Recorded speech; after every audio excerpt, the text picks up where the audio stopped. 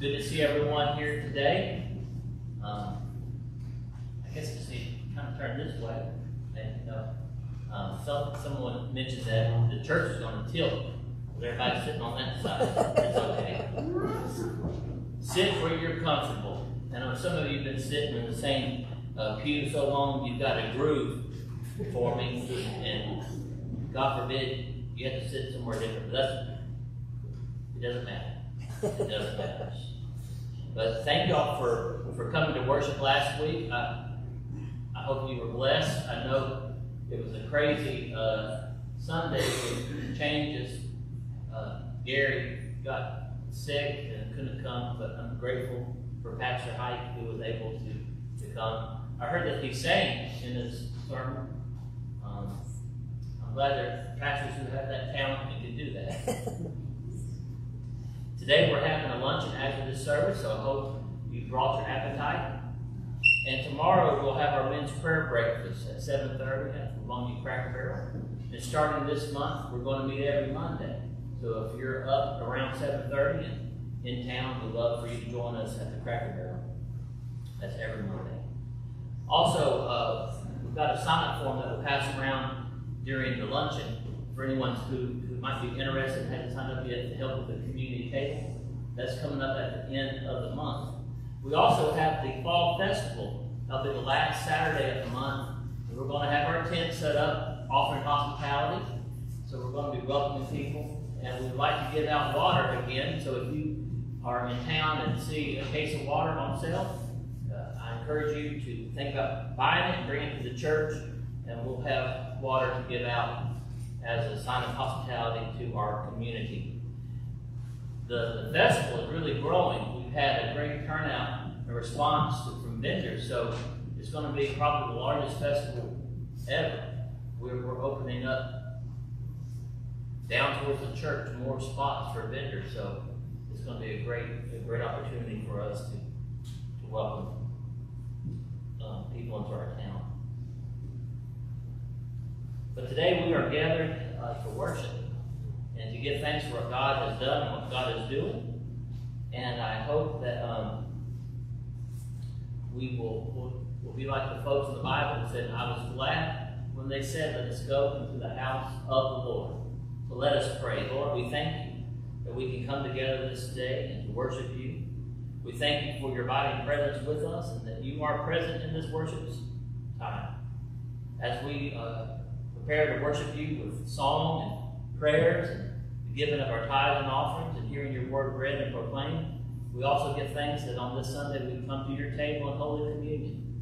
And we just anticipate meeting you in the broken bread and shared cup. Lord, again, we thank you for all that you have done and are doing. In Jesus' name we pray. Amen.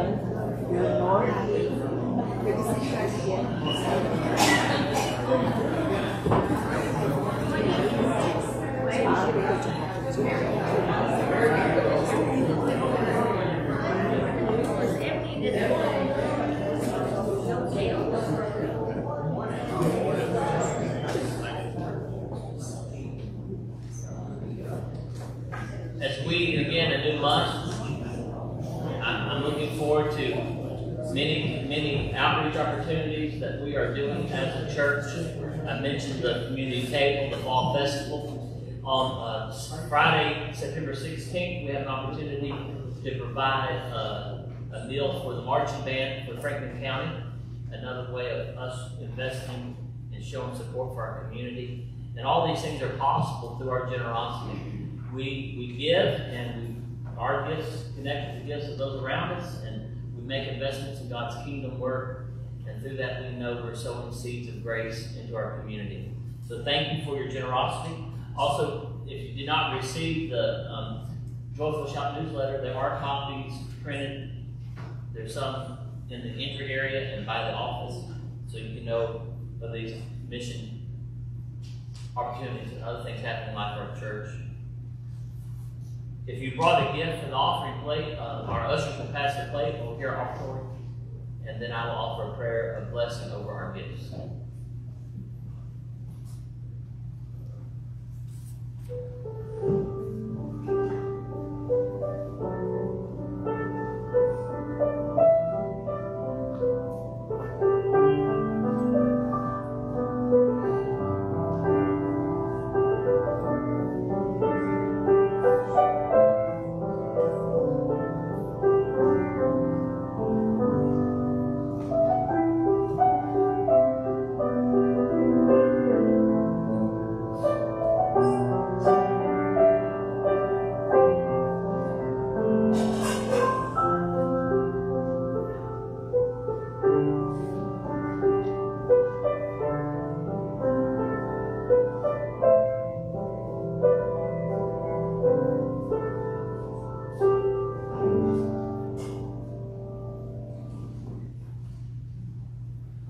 Let us pray. Lord, we thank you for all that you have given to us, and we thank you for the opportunity to return a portion back to you through our stewardship. Bless our gifts and the givers, and Lord, help us always to be a blessing through your generous blessing to us. And Lord, we thank you that our gifts will go to spreading your kingdom news, a message of hope to the hopeless, light to those in darkness, and love for the world. In the name of the risen Christ, we pray and give thanks. Amen. Let us stand as able as we sing our gratitude with the words of the doxology.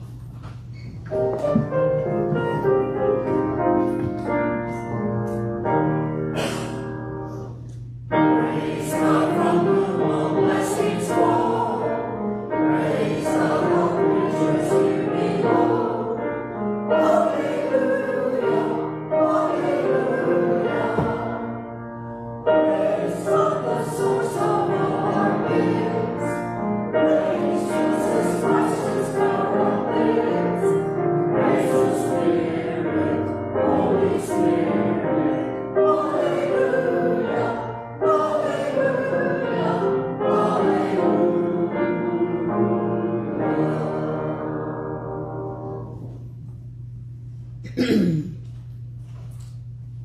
Please stand, remain standing, and turn to number 641, Feel Like Hathor.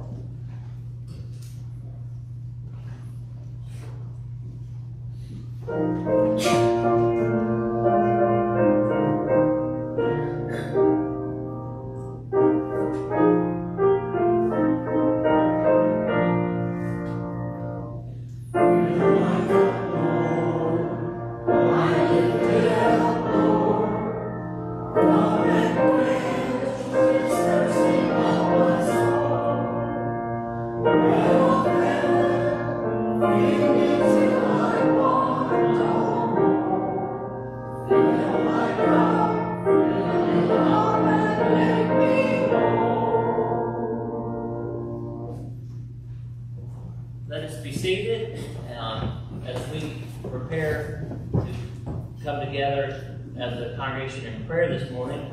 I shared these prayer concerns from our early service. Sue Bacchus asked that we remember her sister Claire Seagraves. She's having some more tests performed. Also, Marilyn has asked that we would pray for her daughter-in-law, Linda.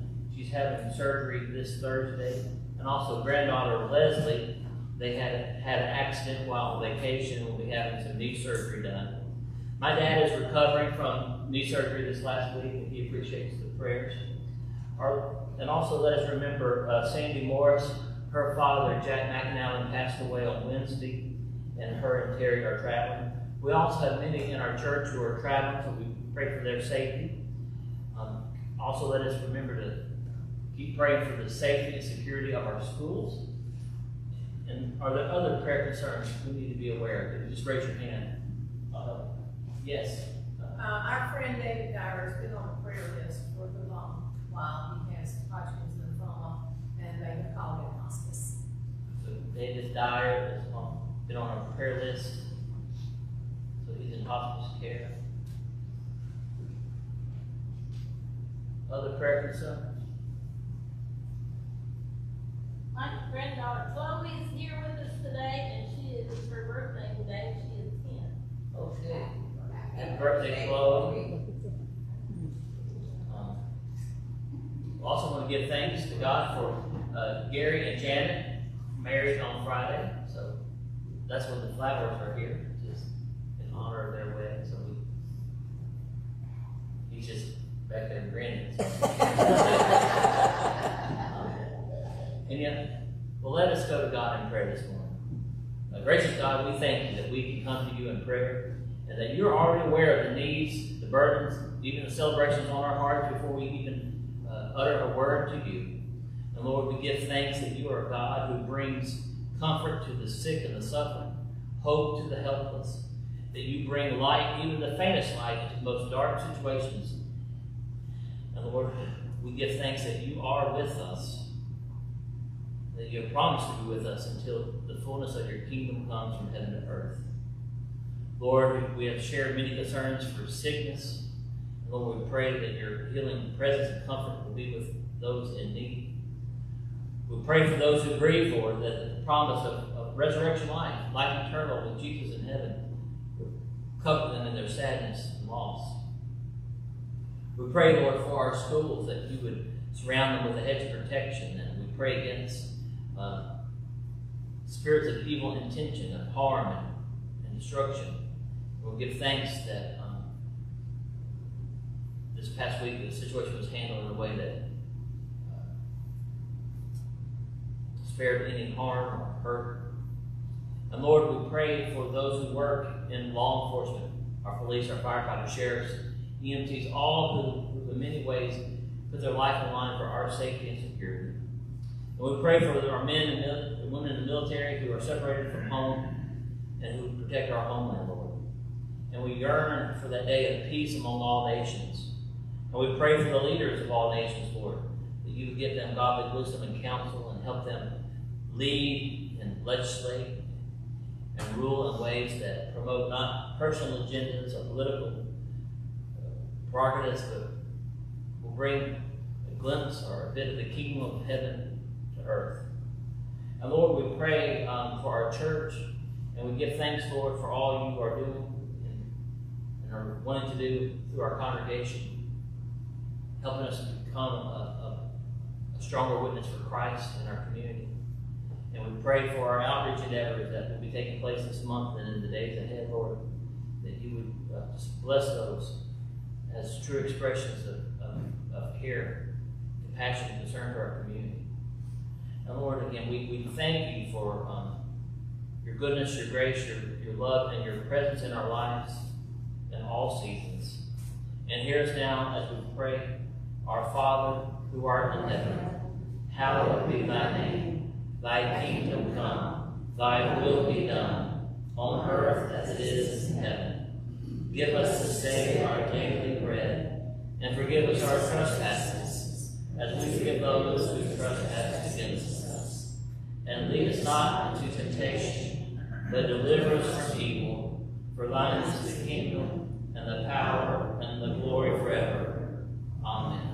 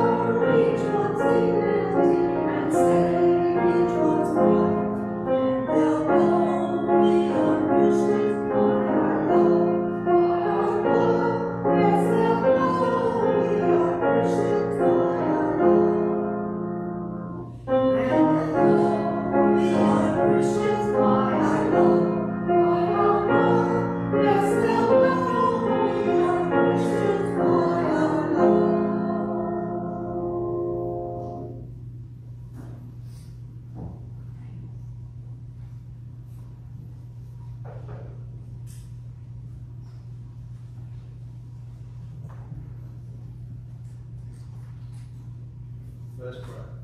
Lord, open our hearts and minds by the power of your Holy Spirit, as the scriptures are read and your words proclaimed, we may hear with joy what you say to us today. Amen.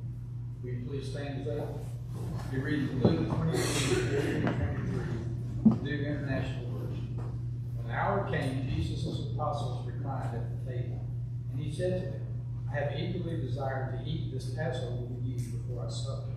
For I tell you, I will not eat it again until it finds fulfillment in the kingdom of God. After taking the cup, he gave thanks and said, Take this and divide it among you. For I tell you, I will not drink again from the fruit of the vine until the kingdom of God comes. And he took bread, gave thanks, and broke it, and gave it to them, saying, This is my body, given for you. Do this in remembrance of me. In the same way, after the supper, he took the cup, saying, This cup is the new covenant in my blood, which is poured out for you. But the hand of him who is going to betray me is with mine on the table. The Son of Man will go as it has been decreed. But woe to that man who betrays him. They began to question among themselves which of them it might be who would do this. This is the word of the Lord. Thank you, God. This is the word of God for us, the people of God. Thanks be to God. Please be seated. I tell you, I was driving with some friends going to eat. We were going from Livonia over to Royston, and you might have seen the church side. It said missing church is a misdemeanor. The more you miss, the meaner you get. So, I told y'all in the past, when I'm on vacation, I normally go to church. But I didn't go to church last week. And I tried to go online, and it's just not the same.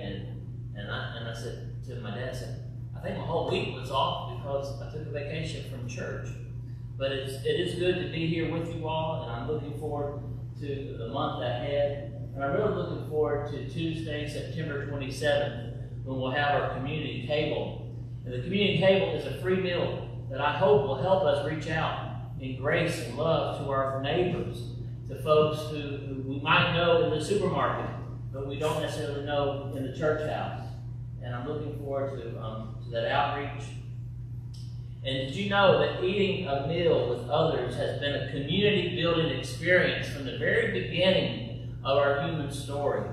Before writing was invented, we have cave drawings. And the cave drawings depict people eating together. And that was even before writing had been invented. And think of your own experience. What is something that you often do with family and friends?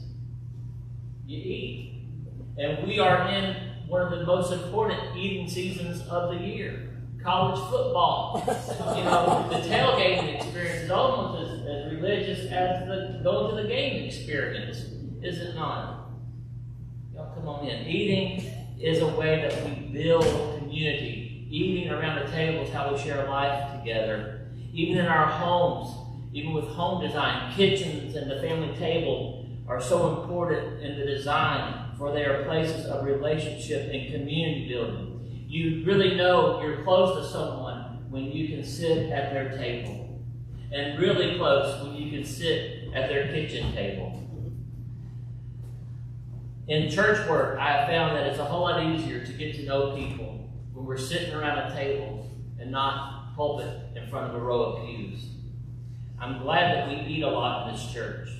We enjoy eating together. Today we have our first Sunday luncheon, but we also have other meals throughout the months and our time together. And a lot of y'all in your own relationships get together to eat.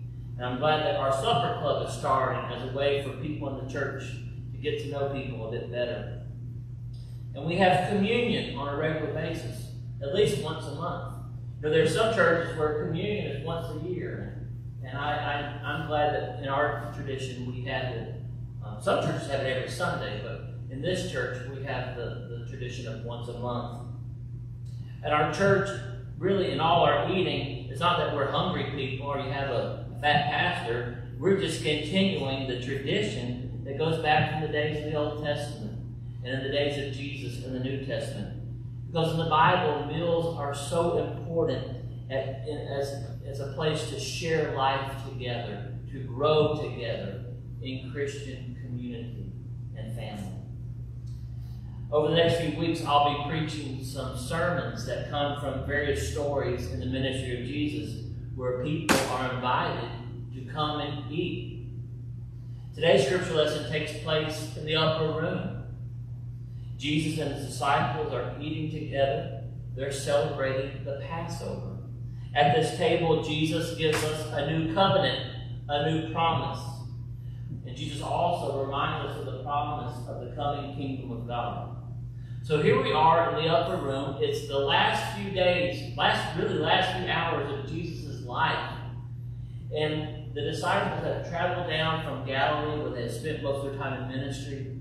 And when they entered the city, it was on the Palm Sunday, and there was great fanfare. And Jesus has done some teaching and some meddling around the temple. And now they are in the upper room. As many people have come to Jerusalem to observe the Passover.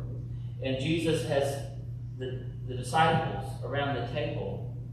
And did you notice that in Luke's gospel, it is mentioned, there's no doubt, that Judas is also present at this table. I think that's so important for us to remember as we look at Jesus' table and this example of who's at the table. Because that says a lot about your table, who's there and who isn't. But if Jesus can have a place for Judas at the table, his betrayer, his enemy, it tells us much about the nature of Jesus' invitation. For Jesus is offering grace to all, even Judas, if his heart will remain open. Yes, all who see their need for grace are welcome to come to Jesus' table. No one is unworthy of coming to Jesus' table, except those who actually think they've earned a seat at the table. Those who feel worthy. For Jesus' table is a table with a very gracious and generous welcome. When we prepare for Holy Communion, I offer this invitation. I read it to you now. Christ our Lord invites to his table all who love him, who earnestly repent of their sin, and seek to live in peace with one another. That is the gracious invitation to come to Christ's table. And this is Christ's table. Yes, this table is in our church, but this is not the table of Livonia United Methodist Church. It is Christ's table, and it is a kingdom table. However, Jesus' table is also one full of mercy and forgiveness. And that is why the invitation is followed with this invitation, this challenge. Therefore, let us confess our sin before God and one another. So that is why in Holy Communion, after we hear the invitation, we then go into a time of personal and corporate confession. Because we know that we come to Christ's table in a spirit of humble forgiveness and mercy. We come trusting in God's grace. We come trusting in the promise afforded to us in Scripture that if we confess our sin, God is faithful and just to forgive us of all unrighteousness. And the celebration of Holy Communion and the great Thanksgiving calls us to remember God's mighty acts of salvation. Acts in the past, what God has done. It also encourages us to look around and see what God is doing now in our very midst, but also to look forward with hope into what God promises to do. Yes, we look back, we look around, we look forward for glimpses of the promised coming kingdom of God. In today's scripture, Jesus tells his disciples he will not eat the bread or drink the cup again until he is in the kingdom. Have you ever thought about the kingdom of God? What is the kingdom of God? I know I mention this quite often in sermons and in Bible studies. It's so important, I believe, the kingdom of God. When we hear the word kingdom, it's very quick for us to think of political things, of the realm of a king, of an empire. But the kingdom of God is not just a political reality. It is not a nation or an empire as we think of that. And sadly, when the disciples and the crowds had come with Jesus to Jerusalem for the Passover, on Palm Sunday, when they were waving palms and shouting, "Blessed is he who comes in the name of the Lord," there were a lot of hopes and anticipation that Jesus would be the Messiah who would establish a new kingdom. A kingdom that would be like that of Israel under the leadership of David and his son Solomon.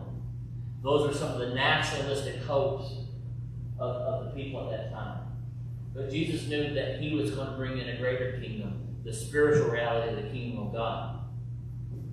Yes, the kingdom of God is really a spiritual realm.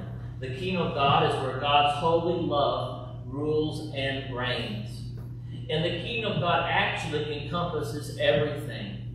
It's all-encompassing. The economic, the political, and the social. Yes, the kingdom of God is the promised rule and reign of God's holy love over all things. And I think we find an important connection here with the Passover, Holy Communion, and the promised kingdom of God. The Passover that Jesus and the disciples were celebrating goes all the way back to the days of Moses, when the Jews were slaves in Egypt. And for 400 years they cried out for help. Help us, Lord. Help your children. Set us free. They lived as slaves in Egypt. In Egypt, Pharaoh was not only the king, but also considered a deity, a god. So when Moses came asking Pharaoh to let the Jews go out into the wilderness to worship God, Moses was not just challenging Pharaoh as a political leader, he was also challenging Pharaoh as a spiritual leader. Because Moses was saying, the Jews want to worship the true God, and Pharaoh, that ain't you.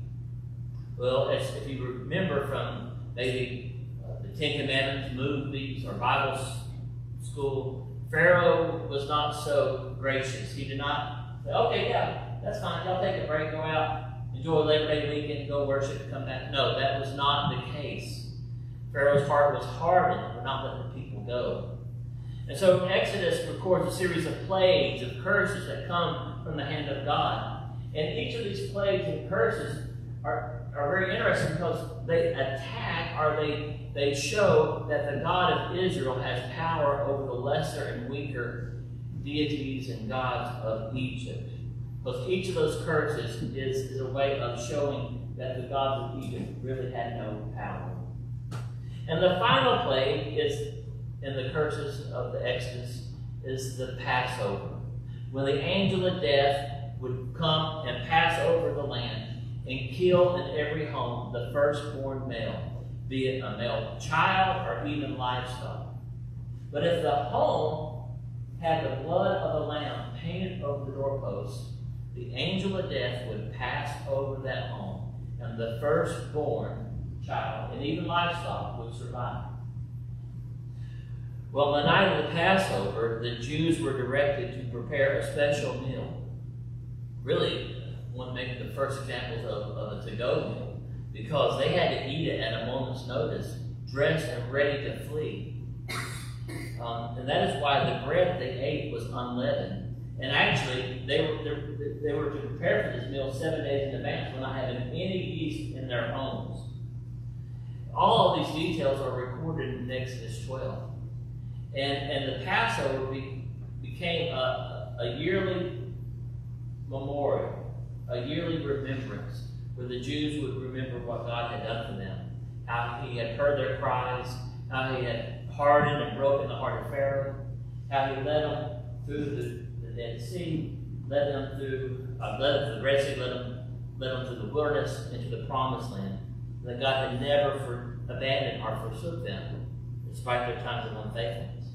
And so the Passover was to be, again, this ongoing memorial for them to remember what God had done.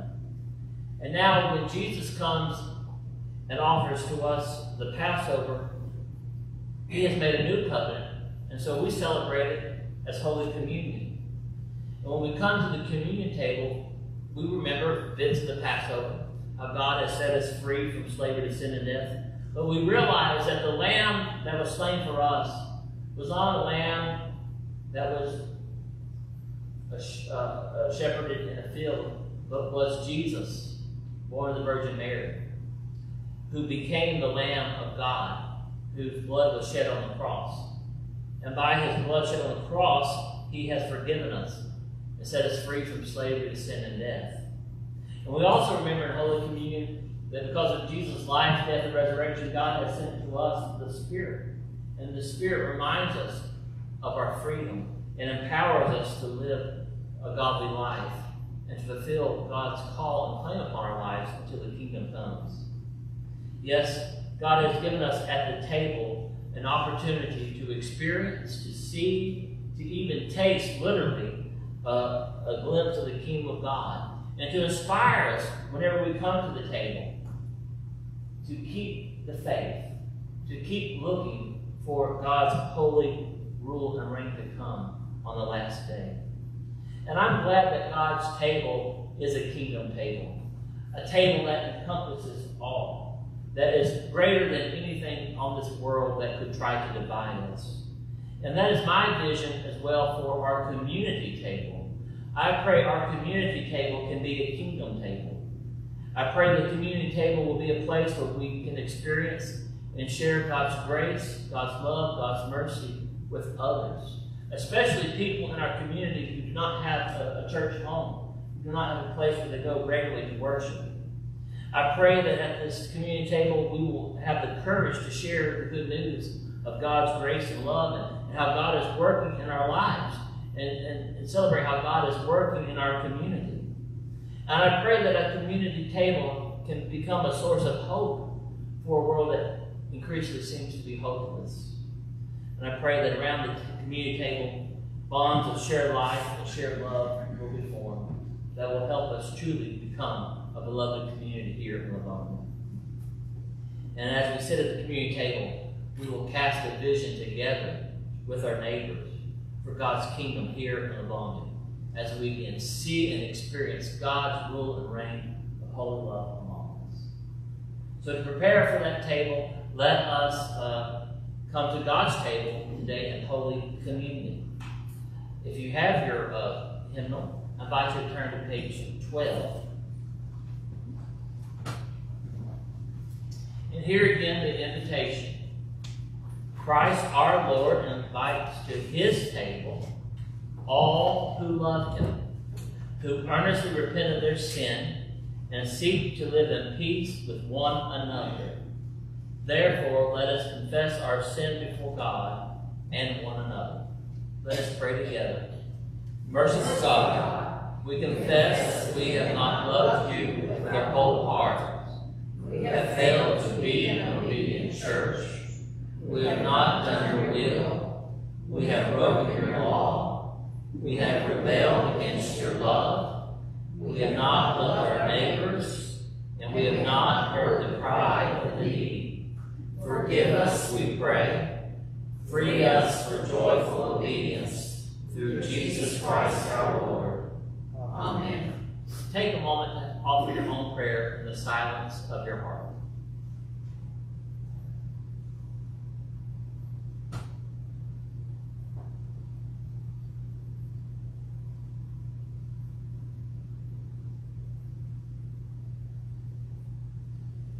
Hear the good news. Christ died for us while we were yet sinners. That proves God's love toward us. In the name of Jesus Christ, you are forgiven. In the name of Jesus Christ, you are forgiven. Glory to God. Amen. And now we continue over to the Great Thanksgiving. That's on page 13. And in the Great Thanksgiving, again, it is a prayer that goes back to the days of the early church. And in the Great Thanksgiving, we are thankful for what God has done, as well as what God is doing in our lives today. The Lord be with you. And also with you. Lift up your hearts. We lift them up to the Lord. Let us give thanks to the Lord our God. It is right to give our thanks and praise. It is right and a good and joyful thing, always and everywhere, to give thanks to you, Father Almighty, Creator of heaven and earth. And so with your people on earth and all the company of heaven, we praise your name and we join their unending hymn. Holy, holy, holy Lord, God of power and might, heaven and earth are full of your glory. Hosanna in the highest. Blessed is he who comes in the name of the Lord. Hosanna in the highest. Holy are you, and blessed is your Son, Jesus Christ. By the baptism of his suffering, death, and resurrection, you gave birth to your church, delivered us from slavery to sin and death, and made with us a new covenant by water and the Spirit. On the night in which he gave himself up for us, he took bread, gave thanks to you, broke the bread, gave it to his disciples, and said, "Take, eat. This is my body, which is given for you. Do this in remembrance of me." And this unleavened wafer reminds us of the body of Christ given for us.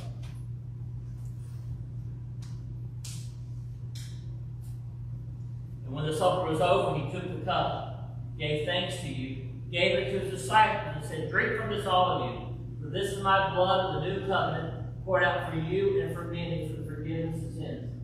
Do this as often as you drink of it, in remembrance of me." Behold the cup of salvation. And so, in remembrance of these your mighty acts in Christ Jesus, we offer ourselves in praise and thanksgiving as a holy and living sacrifice in union with Christ's offering for us as we proclaim the mystery of faith. Christ has died. Christ is risen. Christ will come again. Pour out your Holy Spirit on us gathered here this day, and on these gifts of bread and wine.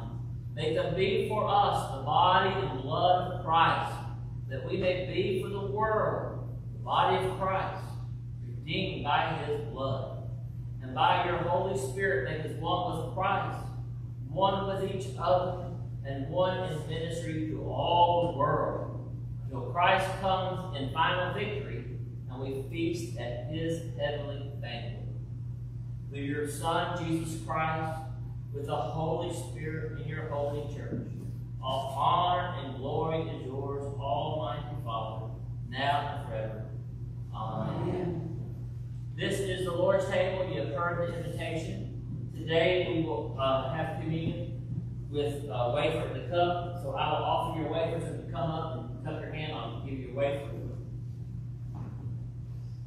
And then a communion steward will have the tray with the cups with the grape juice. I like to serve those who will be assisting first, and then they will be ready for you all to come.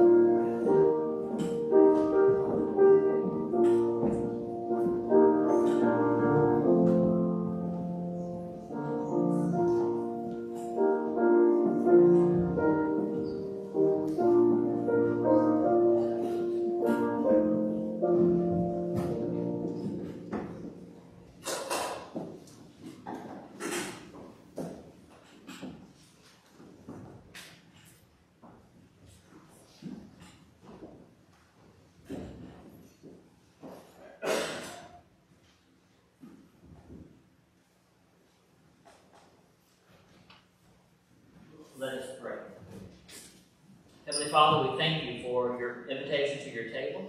We thank you that you have fed us this means of grace and bread and cup. And we have felt the real presence of your Son among us. And we give thanks that we have spiritual food for the journey ahead as we walk together hand in hand, loving God, loving each other, and loving our neighbor, until your kingdom of holy love comes from heaven to earth. Again, we thank you, Lord, for your table and your presence with us. In the name of the risen Christ, we pray and give thanks. Amen. Please stand and join me in hymn number 130. God will take care of you.